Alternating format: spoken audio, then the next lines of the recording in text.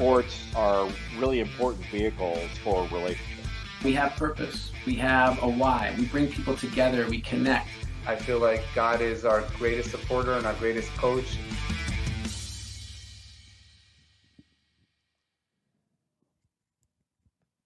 Welcome to Rabbi on the Sidelines. This is Rabbi Sherman of Sinai Temple in Los Angeles. And this week, we are not joined by one or two, but three very special guests.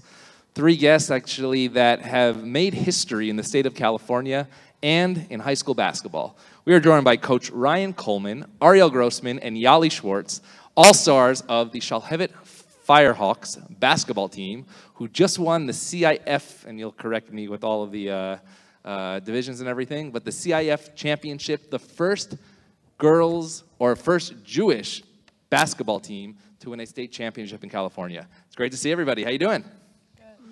Okay, so we have a group here that did not end their season with the loss. Every single team, NBA, college, WNBA, high school, we always end with the loss. But you didn't because you won a state championship. So let's start right there. What's it like to end your season with a win and to go out literally with a win? In the moment, it felt surreal. Still feels amazing. And I'm really grateful that we got to end with a win and not a loss. Arielle? Everyone always remembers like your past season on the way it ended. So it's definitely a great thought when I think about like how my high school 11th grade career ended off on a win. Coach? Totally surreal. Still pinching myself. Still send these girls texts all the time. Can't believe that we did it. And it's the pinnacle of high school sports, winning a state championship. So couldn't be more proud. So this was not the first time that you got to that level, though. It wasn't like out of nowhere. Right now I'm reading Seth Davis's book about the March to Madness, about Larry Bird, Magic Johnson, and Indiana State came out of nowhere to go 33-0. But this was not out of nowhere. I read an article, I believe it was in the Shalhevet newspaper, about this junior class and how proud that your coach was of you because you put in this dedication. So this doesn't happen out of nowhere. Coach, what did you see behind the scenes that realized that you were ready to go? Well, as you mentioned, this didn't come out of nowhere. The previous year, we did make it to the state championship, and we unfortunately lost that game. Partly, Yali over here had an injury during the first quarter of that game, and she's a large part of what we do. So getting to that point and losing was difficult for us, but the dedication that our entire team and program showed in order to rebound and get back to that same place the next year and get over the hump was phenomenal. So after that loss last year, you knew where you could be and you knew where you needed to get to. What did last summer look like for you as leaders of this team, and not just for you individually, but actually getting this team to work together as a unit? Well, losing was definitely a huge motivator to wanting to get back and actually succeeding, which we accomplished. And in the summer, I think once we actually got back together as a team and we set our goals in the beginning of the season, that was like eye-opening, and everyone realized that we were able to accomplish it again. Arielle? Yeah, I would say the same. It's our preseason workouts and our preseason training is really, really important in terms of like how we play. And Ryan always says this, and every year we start off in the locker room with the boys and the girls team setting our goals for ourselves in the preseason to determine how we want our season to go. And thank God we've accomplished majority of those goals.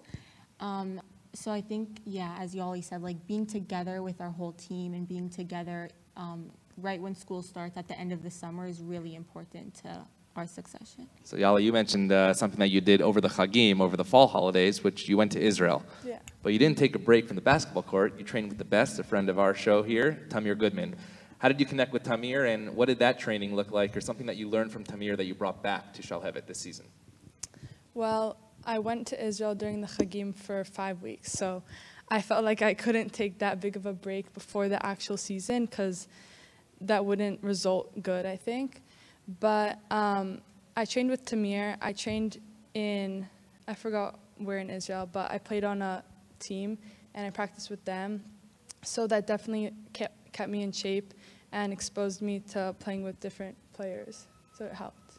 So you were not just honored at the game, but they did a beautiful story for you on KCAL 9 with Jim Hill. And this is what they asked you about when you knew it was the right moment that you were going to win this championship. So watch this clip. At what point did you feel like we have what it takes this year to win the state title? Last year, like losing to San Domenico definitely like motivated us to get back to where we are today. Like having that feeling of like we wanted revenge and like we wanted to get back. People thought we were like out of our minds for saying that we would go back to Sacramento 2 years in a row, but we did it. You guys already have the state title banner up. You're getting rings, did a ceremony at the school. You're being honored by the city council. They're the first Jewish school in California history to win a CIF championship in any sport, boys or girls. UCLA women's basketball team is honoring you guys. What is all that like? Feels great. Yeah, it feels amazing. Insane. Experiences of a lifetime. We're going to remember this forever. Like realistic. And so it's not just a basketball team, but it's a Jewish basketball team. Arielle, what did that mean to you when you stand in front of LA City Council, where so many things happen in LA City Council? They have the opportunity to change things in the city as a Jewish athlete standing there. What did that mean to you? It shows that we're so much more than just a small Jewish modern Orthodox private school in the LA community. We represent so much more than just Shalhevet, and we also represent the entire Jewish community. But I think it's bigger than that, and this state championship win just showed everyone how, I think we all felt really recognized, and it showed everyone how much of an impact we can make and how special we are.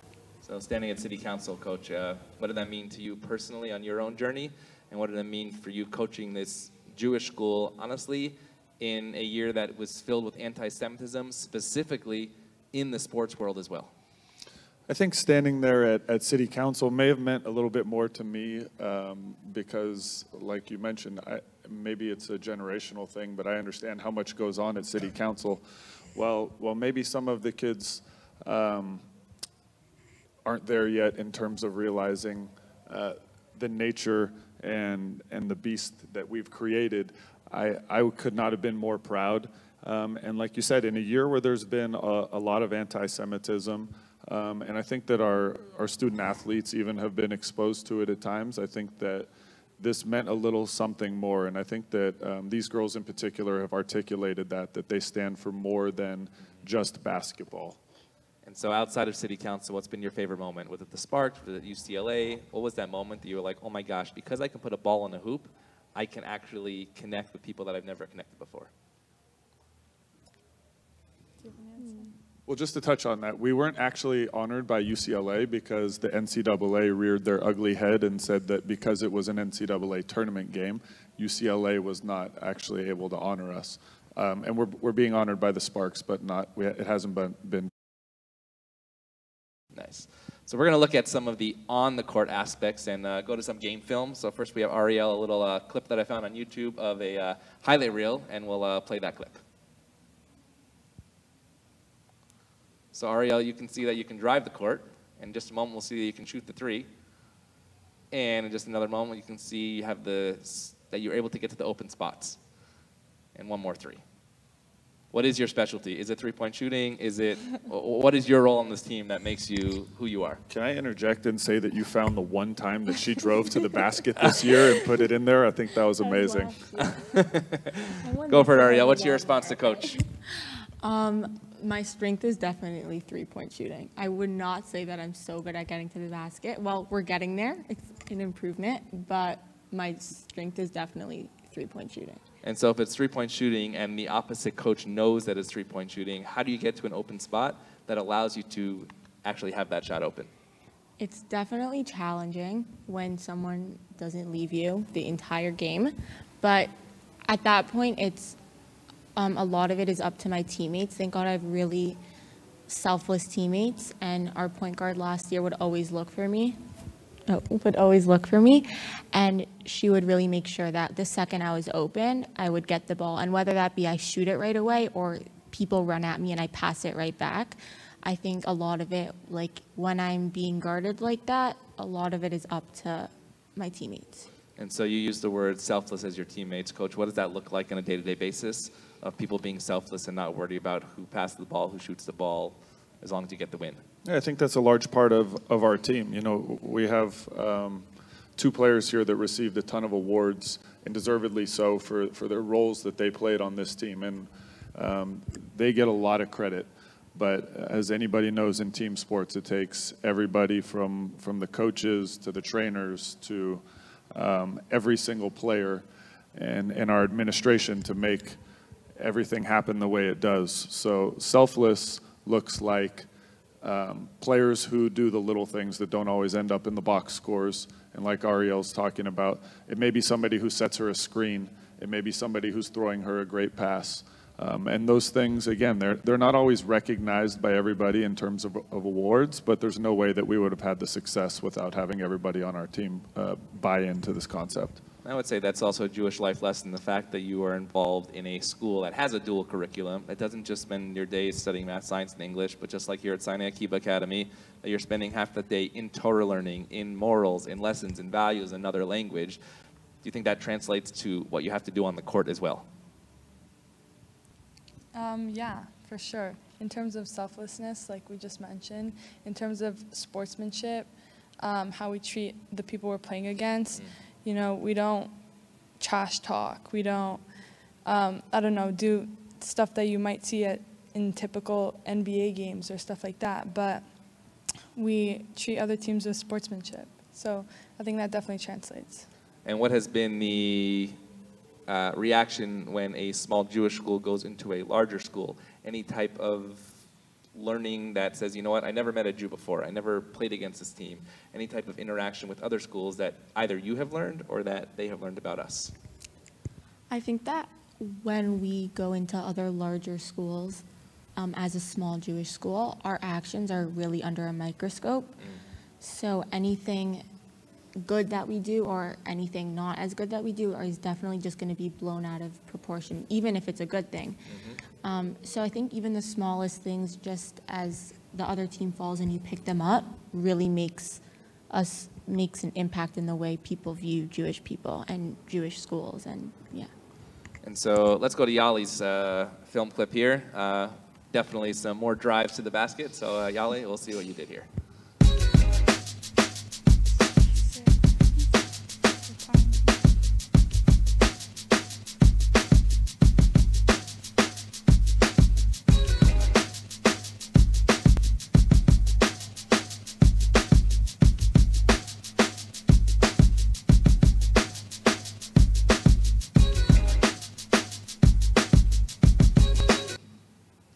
Most of those clips are actually driving to the basket. So when you drive to the basket, how does that open the floor? What are you looking at when you are taking that ball to the hoop? Well, usually, basically every time I have the ball, I drive to the basket. But I don't know. I have certain moves that I do when I get to the basket, Euro steps, stuff like that. Recently, I've been looking to shoot more, though. Yeah. Coach, some comments on this very selfless and soft-spoken all-star here. Yeah, Yali's a bull in a china shop. You're either going to get out of her way or you're going to get run over by the train that's coming through. And although she mentioned that she has a Euro step, she doesn't fear contact. And her unique skill set and her athletic ability is phenomenal. But the selflessness, a lot of times, because the other teams key on her in finding the open teammate, is great. And as she mentioned, this offseason, one of the things that she's really working on in order to expand her game is to be able to create more space for her in order to shoot more from the outside. I don't like to compare her to NBA players, but I was telling her this morning that I think that she's very similar to a Jimmy Butler, in that she would rather drive to the basket and create contact, and her killer instinct and her will to win is really second to none. And so let's go to the Jewish side for a moment. And is there a Jewish role model that you have in your own lives, either historical or even in your life today, that has taught you lessons that you can also bring to the basketball court as a team leader? I have one. His name is Joe Alexander. He's a Holocaust survivor, I've known him for my entire life. He's my neighbor, or he was my neighbor. He survived 12 concentration camps. He's a huge hero. He still educates people on the Holocaust. He still speaks about it in front of many, many people. He just returned from Germany like last week. He's still traveling. He's 100 years old. He just had his 100th birthday. He's definitely taught me to never give up. That was like his main thing of how he survived the Holocaust. Every day he would look as if it was a new day, and he'd tell himself never to give up. So that's definitely something I can bring into basketball. And does he know about your journey, and what's he think about this special moment? He for sure knows about it. I think he even watched our game. He's impressed. And Arielle? I wouldn't say I have one in particular, but maybe BD Deutsch. She's a marathon runner in Israel, and she's a religious woman, and she has like a lot of struggles in her life. She has a lot of kids. One, I believe, has like a little bit like of, I forgot the disease that it's called, and she's a religious woman, and she faces struggles like religiously. She wears a skirt when she runs. She like leaves her family to go travel and to train, and she's like chasing the Olympic dream. So I think she's played a lot where she's been injured and she's gotten COVID. She really also started after her life like began. Like she had her 5 kids, and then she started to pursue this dream. So I think it shows that, like, it shows me the importance of balancing your passion with your family and with your friends. And it also shows never to give up, even through all, whether like it's wearing a skirt when you play, or whether it's your family or your health, that you should never give up. Like, failing's okay, but don't stop once you fail once. Sounds like Giannis to me, in terms of the famous failure speech that he gave. And that's your hero and your role model. But now both of you and your team have actually become role models for these younger students, these 3rd, 4th graders that are saying, you know what, I can go to Shalhevet, a Jewish school, and have the highest level of Jewish education and the highest level of basketball. So what would be your advice to now a 3rd and 4th grader who just watched you both perform at the highest level, saying that you can do this too? Keep pursuing what you want. Don't think that just because you're younger that you can't do it. Keep working hard at your dreams and goals, because you definitely can achieve it with hard work and believing in yourself.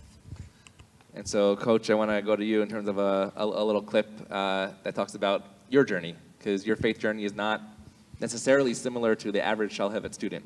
So this is what you said, I believe, on the Yeshiva World podcast, when you talked about what basketball means to you and your faith.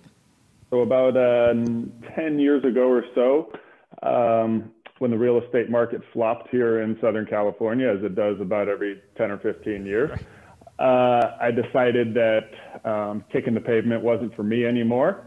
I grew up in a family where basketball was everything. It was our religion, so to speak. You grew up in a family where basketball was religion. Just off the air, you said you were, I believe, teammates with Baron Davis in the AAU club.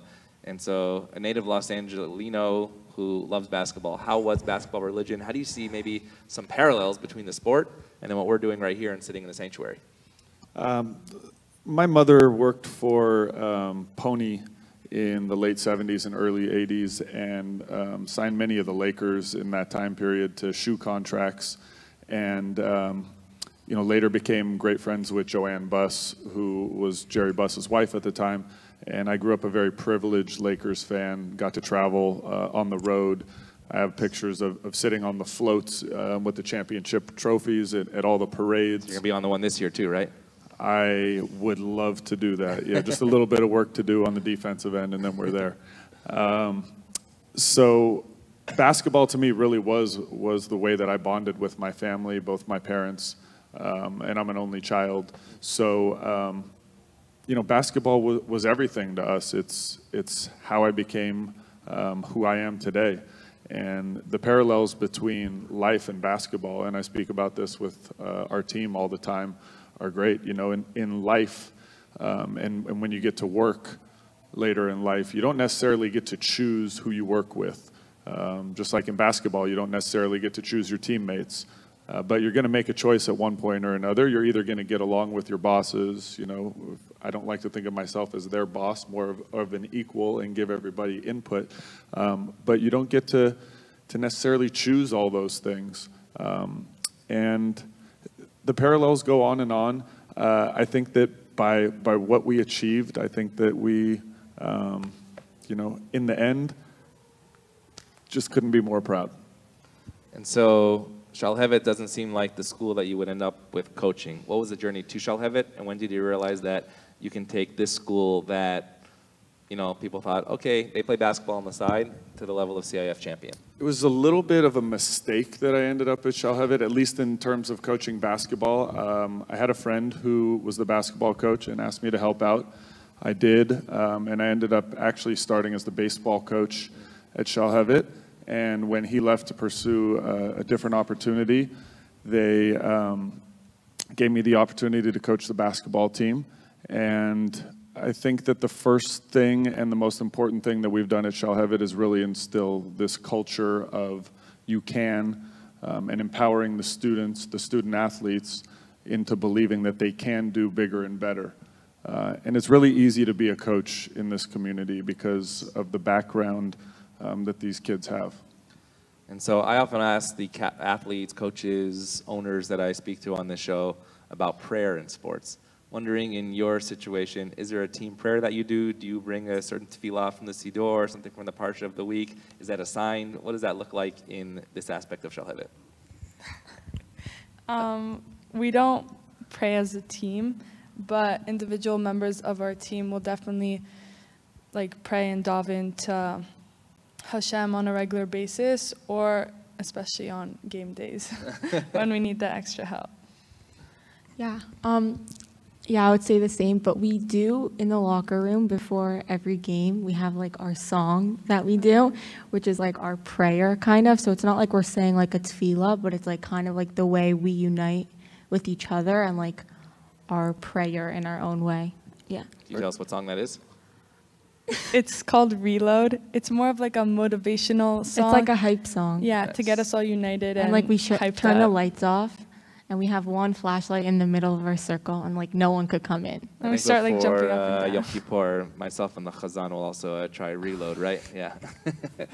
And so you've done it. What's next? You're juniors, looking to your senior year. Are you looking to carry this past your high school career? Are you looking to go into coaching? What's next? That's in the thought process still. Definitely thinking about my options. Either playing in college, playing in Israel. Nice. I don't know. I'm figuring it out. Yeah, so as juniors, we're in the college process right now. So we're, I think, could speak for me and Yali, just keeping our options open at the moment. And what have you seen in Coach Colman in terms of what he's brought to you? You've probably played for other coaches, whether it's on club teams or elementary school teams. What has the coach brought to you? Because he's not on the court. He can only go so far as tell you what to do. What does Coach bring to this team that allowed you to also get to this moment? It's far past like a coach on the court. It's like really a mentor to all of us and teaches us life lessons that will really last a lifetime. It's bigger than the lessons that he teaches us on the court, whether it's practice, a timeout, even if he's like screaming at us during a timeout. They're like lessons that you learn you're going to take further than your basketball career. Your lessons that are going to take you in life, as he said, like you don't always choose the people you work with. And sometimes in life, even like I'm very stubborn when he tries to teach me new things. So even when he like tries to like stop to get me to be stubborn, like that's a lesson in life, like never give up. Like you can always continue to pursue what you want. You can always get better at something. You can always learn new things. Also, I think he really promotes unity amongst our team. So especially in the Jewish community, that's a huge aspect of our community. So the fact that team bonding is so important on our team that he talks about all the time. Without us being bonded, we would not have the success that we did, really translate to off the court. And thankfully on the team, our team is very close and all of us are like best friends on the team. So that really is important, and that's all from him. I definitely agree. Most of what she said I was going to say. He's more of a mentor than a coach. He's not just a basketball coach. He teaches us life lessons that we'll take with us forever, and we can apply it to anything we decide to do in life. So actually, that's the last clip that we're going to show, because you took the words out of Coach's mouth about the lessons that he's trying to teach you while on the sidelines and you on the court. I think it's been a process since I got there. Although the previous coach had a similar mindset in competing against everybody. Everybody and anybody is kind of our rule of thumb. Any night we'll go play anybody on any court. And the way that I see it is that we're just preparing ourselves so that when we get to our governing body for high school sports is called CIF. And when we get to the CIF playoffs and we have to go play in a gym where there's 12 or 1,500 people packed in because we're playing against a school that has an enrollment of 3,000, despite us only having, a couple hundred kids in our school, that we've played against teams like that. And we've played against better teams in the preseason and in tournaments that we play in. It's really just, it's educating the kids on what real life is like. So they didn't watch that clip before, but they said exactly what you said a couple of years ago. So it seems like you're teaching them well. What lessons are you trying to teach these kids on the court? Believe in yourself. Believe in your teammates. Believe in the process and your preparation. We prepare, and these two girls in particular, they prepare as much and more than anybody that they're going to play against. And so they have to continue to believe in what they've worked on. The sky's the limit for them on and off the court, and I think that that's an important message to keep preaching, both as a parent and a teacher and a coach. I think that, being a parent, teacher, and a coach has so many parallels, so I try to bring all those aspects to the court for them. So it seems like this story is not an anomaly, that all of a sudden Jim Hill tells this on Channel 9, but as you tell the story, it has come from years of work. How do you sustain that level and get that next group to say, they did it, we can do this too? I think that, fortunately, if we're talking about the near future, we return the core of our team. We're graduating 2 seniors who we're going to miss very much, but we bring back a lot of girls who have now played in the state championship 2 consecutive years. They've played on the biggest stages possible in high school sports here in California. So I think that they're going to believe in themselves, but kind of changing the how we are going to be approached, as now we're kind of the hunted instead of doing the hunting. So having that target on your back, you have to bring your best every night. And I think that's a message that we're gonna have to visit and revisit many times. And then as far as the distant future, or not so distant future, but these girls that are coming into 9th grade now, or like you said, they're in elementary school and seeing what these girls do. I think that a lot of those girls are gonna be able to look at the work ethic and the time that's put in, and like Yali mentioned earlier, not just that, but their demeanor on the court and their sportsmanship. And those younger generations, they have the perfect role models here, so hopefully it's a little bit more of a seamless transition for them. So I was told that that game in Sacramento was on a Friday, and that you got right back on the plane for Shabbat to come back here, and therefore a lot of the fans weren't traveling with you, but they were watching, I guess, from home before Shabbat as they were cooking. What was that experience like, sort of balancing, like, okay, we got to win this game in order to basically get back to the Shabbos table? How did that feel, and was that a tension, or was that something that you decided to embrace? I think in a sense it was a motivation. None of us wanted to go back on that plane to make Shabbos to be devastated like we were last year. Last year we all got back the whole weekend, like none of us even wanted to talk to each other. It was like a letdown for everyone. So I think going home for the weekend, like everyone had an amazing weekend, and like going into Shabbos on like being so like excited and like the energy is still in you, definitely it felt great. Even the second we ended, like the plane ride everything was amazing. Everyone was telling us like, be quiet on the plane, like be quiet on the plane, and we're like, no. Yeah. Wait, what was the question again? That could have been a tension between Shabbat and basketball, because you had to basically win that game and get right home. but you decide to embrace this idea that you can actually do both. Often people say it's religion or sports. In my motto, it's actually religion and sports. So how are you able to embrace both of these ideas that you can do both at a very high level? Just to add on to what Arielle said, we didn't want to come home for Shabbat and have the same Shabbat that we had last year, basically. Also, in terms of fans, all of our fans, we barely had any fans because it was Shabbat. So compared to the other team, which brought like 8 buses, and I think that was more than any other team ever brought, like in this year. So that was definitely also like a motivator. Yeah, but adding on to that, even though our fans weren't physically in the building, our school is our biggest fans. Like, there will not be a game where we will not have at least 20 people there, whether it's our family or our students. The Shalhevet community are our #1 supporters.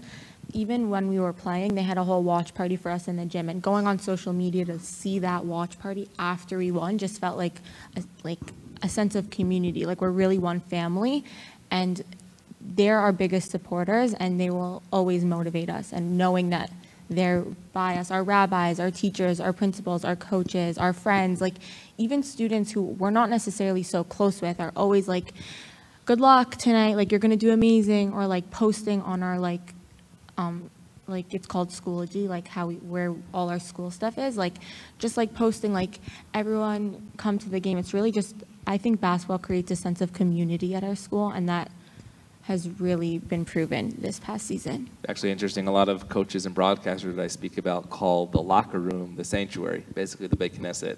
And even though they're not of, let's say, religious observance, they understand that it's a sacred moment in that space as well.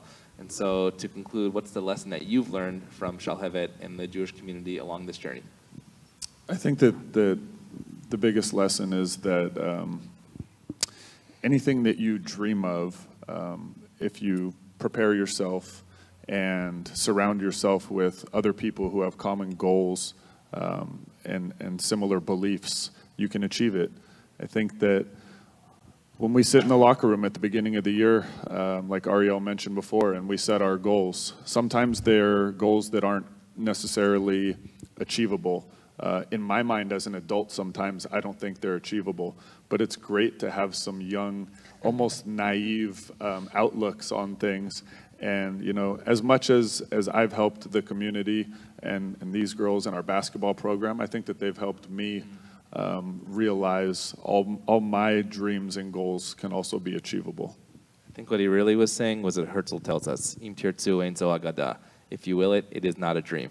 And that is exactly what we have heard today from Coach Ryan Colman, from Yali, Schwartz, and Arielle Grossman, all-stars of the Shalhevet Firehawks Basketball team. If you have not heard their story, make sure you find out. And next season, make sure we're all in the stands as we cheer them on for another CIF State Championships in California. True heroes of Shalhevet, of the Los Angeles community, and really of the Jewish world. We thank you for being here on Rabbi on the Sidelines, and we'll see you next time. Have a great day.